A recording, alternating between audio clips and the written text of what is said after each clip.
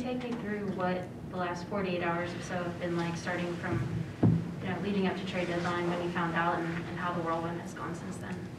Well, the last 48 hours are hectic. I can say that, since that was a game day for the Wizards. Wait, that was yesterday? No. 2 days ago. 2 days ago. I don't even. I think so.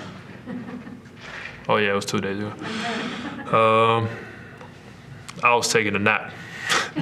Honestly, and the only call that goes through when I got my phone on Do Not Disturb is my wife's. So, she's going to pick our daughter up from preschool. It was like 2:40.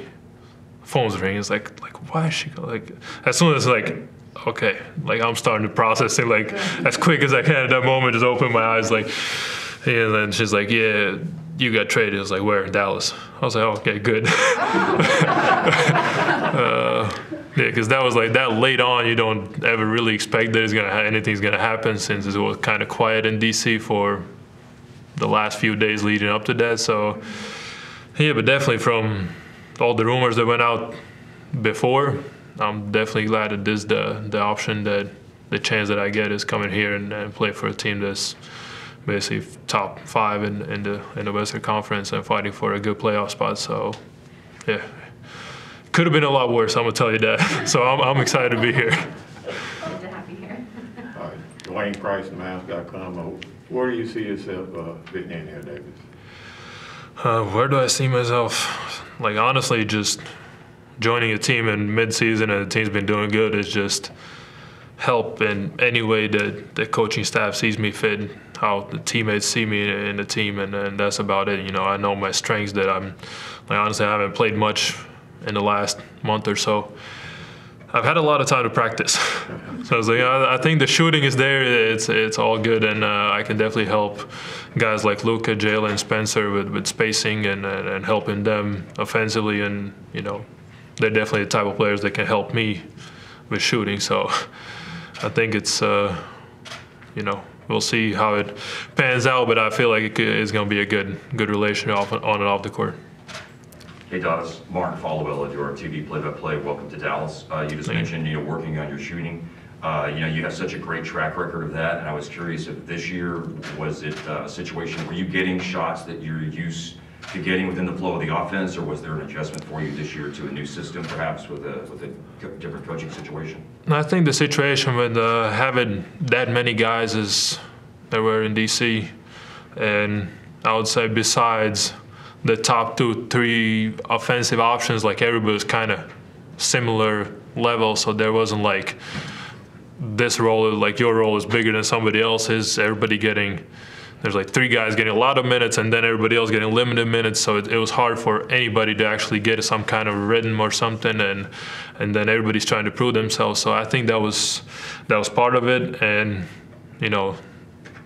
my type of game is I really rely on my teammates setting me up. So I'm not a guy who takes the ball, creates something for myself, and then shoots it. So if I don't get set up by a teammate, then it's really hard for me to actually get some rhythm going, and then getting some shots every 10-15 minutes is really hard to keep that percentage up. Along those lines, obviously you have a great familiarity with Luka's game, and certainly is somebody who is very, very good at driving and kicking and setting other people up. I don't know if you had a chance to watch the game the other night, but that's obviously not the only example of the kind of damage that he could do. I'm just curious if you could share with your thoughts and play with that. I think I've experienced that damage being on the opposite side, so so it's definitely really hard when you have to guard a player like him, and you know that you need the whole team to defend him, because you can't just leave him one-on-one, and that just opens up space for everybody else. And in this team, you got plenty of, especially corner shooters that, with Dorian and Reggie Bullock. It's those guys get open looks more often than not. So when you have shooters on team that get open looks, it just creates a defensive thing for the other teams that it's hard to guard it. You're not gonna really leave the shooter, but it's you can't leave Luka one-on-one. So I feel like I'm definitely gonna fit in that kind of a system. Tim McMahon with ESPN. First, are you playing tonight? Tonight now. Okay. Any idea when you will? Well, I think the goal is Tuesday in Miami. And I'm I'm going to go out on a limb and say this is probably the first time two Latvian guys were traded for each other. Probably might be the only one also in the far future if you look at it. I mean, obviously you know KP. Have you had conversation with him since this trade went down? Yeah, I've actually when it went down, like we texted each other immediately. It's like, this is crazy. Like, especially that I think in the beginning, the details about me coming here weren't really there. So he's like, for his thing, he's like, oh man, it's like thinking like we're gonna play together. It's like another Latvian guy on the team. It's like, but then it's like after that, like all that comes out is like we're basically traded for each other. We just talked and it's like, well, you need basically. If you need help with anything, if you want to know anything about either the team, the staff, or anything, or around the city, I think it makes it easy, the moving part from one place to another, when you can just ask a guy, it's like, how's this, how's that, like, I don't know, where should I live, what's a better neighborhood, or, how's the team medical staff, how's the teammates, everything, how's in the locker room, and that's definitely helpful. All right, we're gonna have to zoom real quick. Landon, go ahead. Hey, Davis, welcome to Dallas, MavsFansForLife.com. What stands out to you the most in the city of Dallas as you move here and make it your new home? Well, that's a good question. What stands out? I would say, like, as for me, is playing the NBA, the biggest thing is probably having the arena and I guess the new practice facility right around the corner.